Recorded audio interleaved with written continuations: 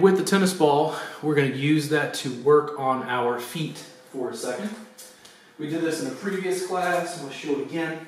So, you're going to use this guy to massage the bottom of your foot. I feel like my tarsals are spreading around the tennis ball. We're pressing into the plantar surface of the foot. I'm allowing those bones to very gently sort of slide open across joints, across muscles, across those joints, creating some open space there.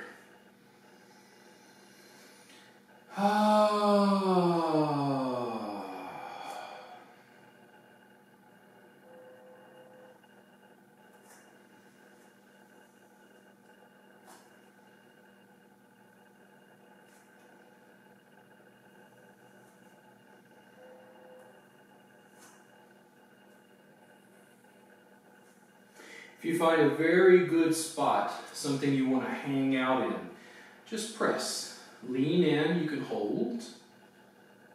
Breathe. Work through the bottom of the foot. Feel your way through. We don't get a lot of attention to our feet. They're usually just stuck in shoes. Feels really nice to massage the bottom of the foot and open it up.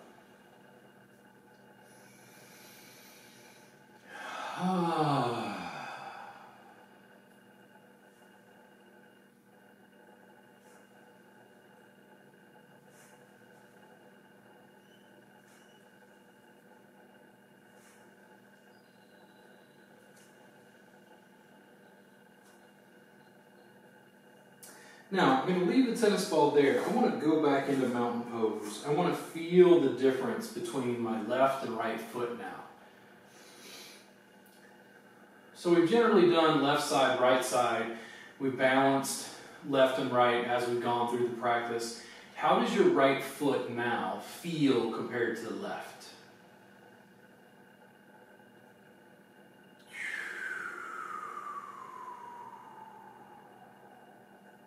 If I had to choose, I want the rest of my body to feel like this right foot, meaning the muscle feels open, feels spacious, nothing feels jammed. And not that my left foot feels bad, it just doesn't feel as open as the right now. I'm going to switch feet. I'm going to move that into the left foot. You could do this with a lacrosse ball, a baseball, a golf ball. If you had to, you could fold a towel maybe over the golf ball so it wasn't quite so sharp. I like tennis balls as a good baseline. I feel like they've got enough give to give adequate pressure without being overwhelming.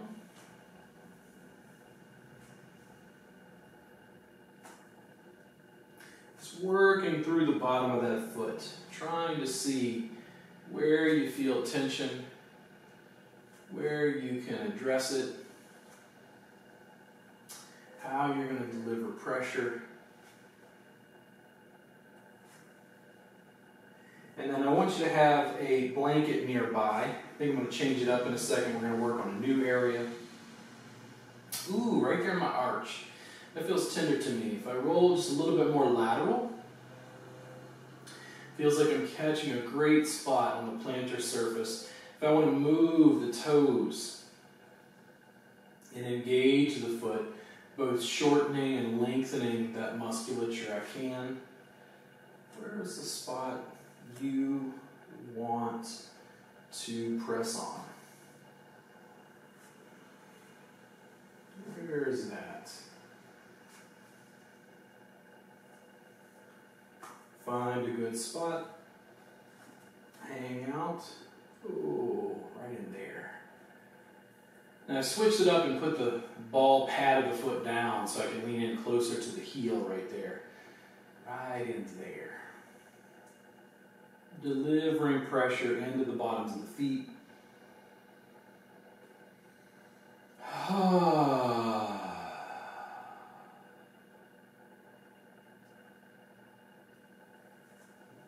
And push that out to the front of the mat. Mountain pose again. How do you feel? Parallel line, second toe to heel. Much better, much more balanced. Nice. I'm going to bring myself down. I'm going to move my shamrock belt out of the way. I'm going to grab a blanket here, probably maybe a single layer, maybe a double layer. We'll see how this works. I'll have to try. So a lot of people have issues with their pecs. So your pec major attaches up and over the clavicle, down through the sternum. And this big muscle goes off towards the head of the humerus. This is what guys do bench press to build up their pec muscles, right? Then underneath that, if you feel on your shoulder here, you got a bony knob just next to your clavicle. If you follow your collarbone over with 2 fingers, that middle finger is likely going to hit a little bony knob when you get to about here. That is the coracoid process. Coracoid is Greek for raven. It's like a raven's beak.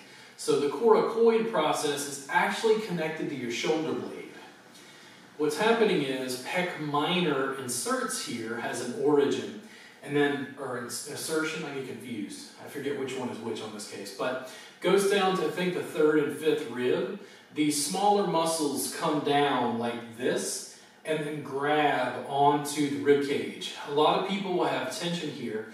To get started, what I want to do is I want to bring the tennis ball more towards my sternum.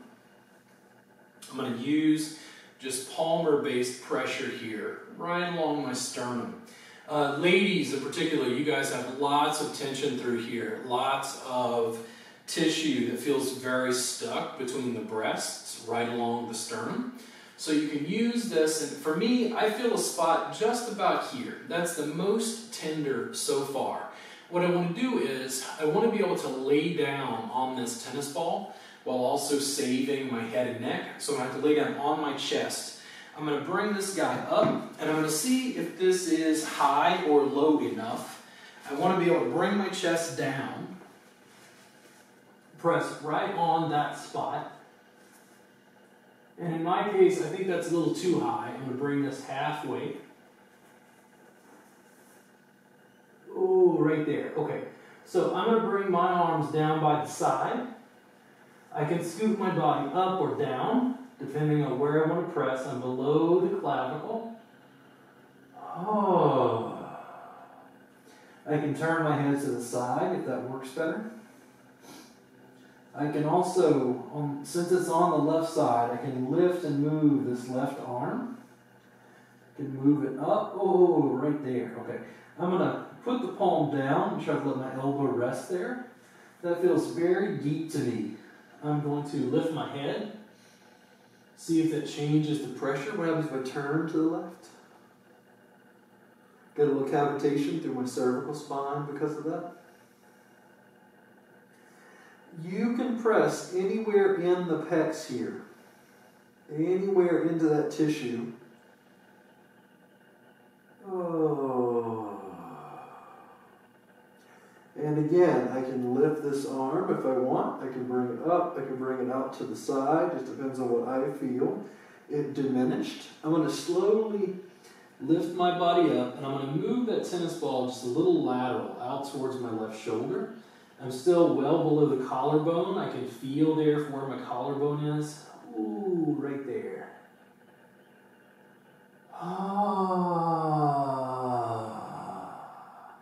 And turn the head to the side. Going to bring the arm down by the side, see if it feels different to me, if I prefer one or the other. I think I still prefer up. I'm going to use this right hand to balance. I'm actually going to lift this shoulder to see if I can put a little more pressure right into the left side of the pec. I'm getting referred pain down into my thumb and pointer finger. Just a referred sensation, kind of a dull ache. Feels like it's going through what I assume is the radial nerve. I can feel it deeply in the center of my palm, but just a little bit, in my case, towards the thumb side, not quite the center. Breathe.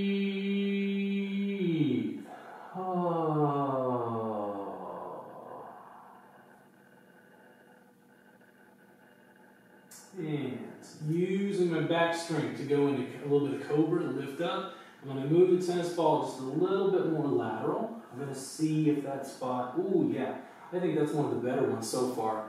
I'm going to bring my arm to the side. You can likely see where the tennis ball is right here. I'm still below the collarbone. I'm going to move the arm to the side. Ooh, right there. Okay. See if I can rest there. If I want more pressure again, I can balance on this right hand and lift the body to turn my torso to stack on top of the tennis ball there. That's a good, oh. Now when I lean in, I feel those ribs, and I start to feel this interesting sensation around my upper thoracic spine, underneath my shoulder blade at the very top, where people always say, oh, my upper back and my neck. But I think it's because I'm pressing on these ribs, and where the ribs insert around the sternum, they come back and around the rib cage and then up to that spot. So I'm likely accessing those nerves. Oh.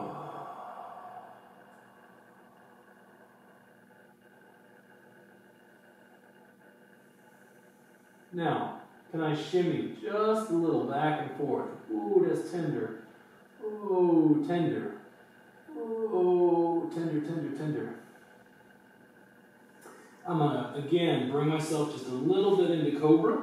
I'm going to move the tennis ball a little bit more lateral again, just below the collarbone, just below the clavicle.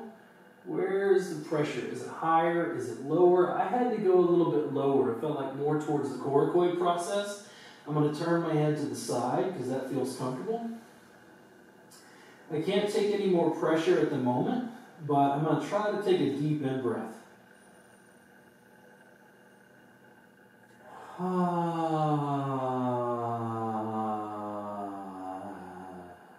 Of course, if you found this too sharp, you could just fold a towel over the tennis ball. Being able to keep my head on the blanket here gives a little bit of lift, so the pressure isn't quite as extreme. Now, what happens if I lift my arm?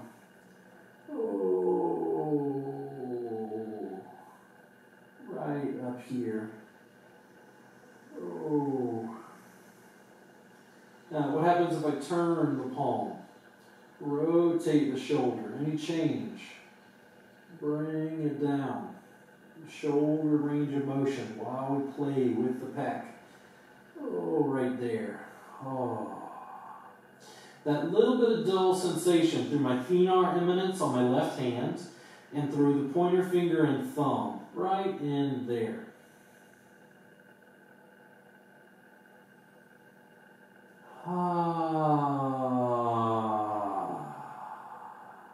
Now, a little bit of that cobra pose again. I'm going to switch sides. I'm going to sit up first. Just want to see how this feels. Wow. So this side just feels really, really open. Again, this side doesn't feel stuck, but now it just doesn't feel as mobile as this side does. We don't usually get a lot of sustained compression into the pecs, so I want to go ahead and switch sides. Go ahead and see if I can use the exact same setup, but now I'm going to move into the right. I'm going to take the tennis ball, try to figure out, do I feel it down below, where we almost hit like the xiphoid process at the base of the rib cage, right along the right side of the sternum. Now, I could press through any of this. Different spots along the sternum are going to have different amounts of tension. There's no judgment on where we feel it. Everybody's going to be a bit different. Where we are on the rib cage would change the angle and like vector of pressure that we deliver. And again, I get right up to the collarbone, right in here, and I start to feel a little bit more tension. I'm going to start here.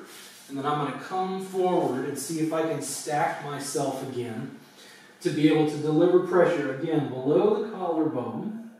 I'm not going to be able to see it on this side. Oh, very tender there. I'm going to lift the right arm and start to move it around. If I need to move my microphone, I will. I'll just lift that guy up, out to the side, And let it rest. Oh. Breathe.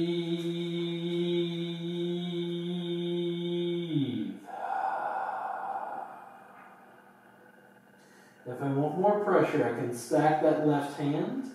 Bring it over. Right there. Such a sweet spot. Oh.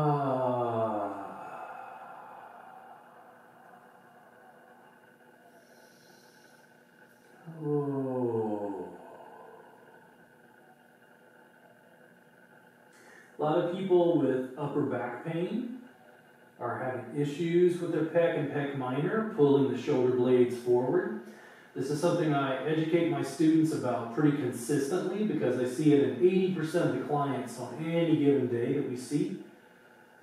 So I'm not going to apply any more pressure. I'm going to take the weight off. I want to lift that arm again. When I lift that guy up, I found a good spot right there. So I want to relax for a minute and see if I can hang out and breathe in that spot.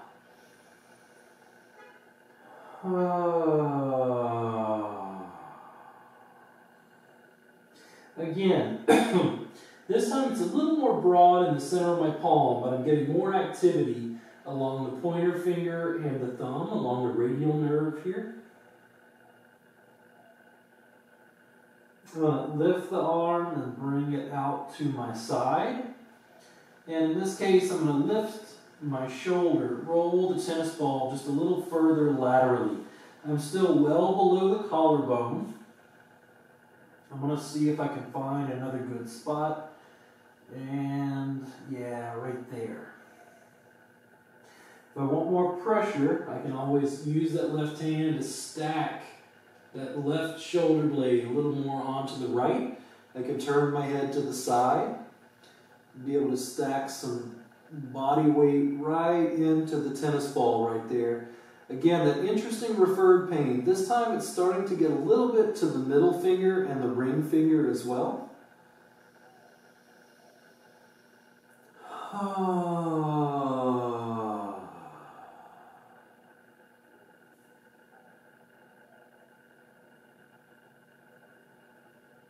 Very tender, exquisitely tender.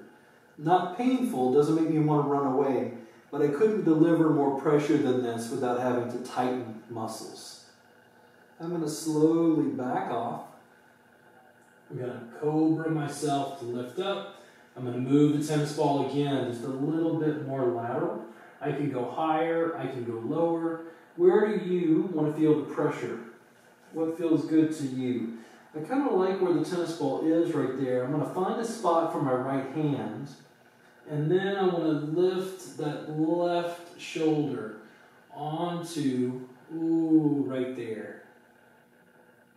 Kind of an interesting referred pain, like it starts to have a sensation that refers down, I think, towards my armpit. There's this little wrap down from where the tennis ball is pressing in, down towards my axillary region.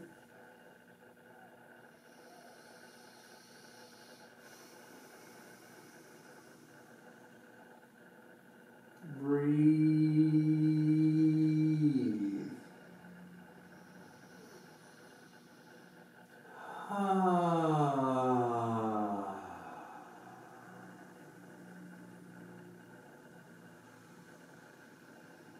And if I feel like I want a little more pressure, what happens if I engage that right hand and lift it up and move it?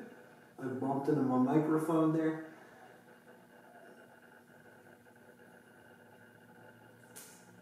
And yeah, I think down below feels better to me. I'm going to lift that left shoulder again, just a little more pressure.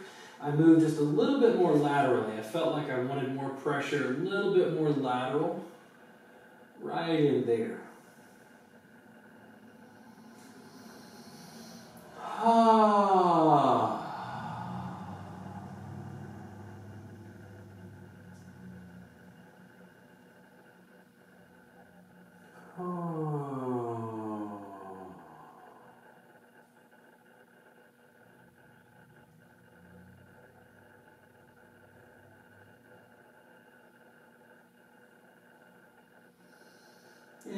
taking pressure off. I'm going to engage that little bit of cobra, right? Just so I can lift the torso to bring that up. I want to bring myself up to seated. I want to see how that feels now that I've worked a little bit through both sides of the chest. This side all of a sudden feels just very pronounced and open. I have a tendency, because I have more pain on this left side, to work on the left side, but I'll often find myself surprised at how much tension I'll feel on this right side because it doesn't get as much TLC.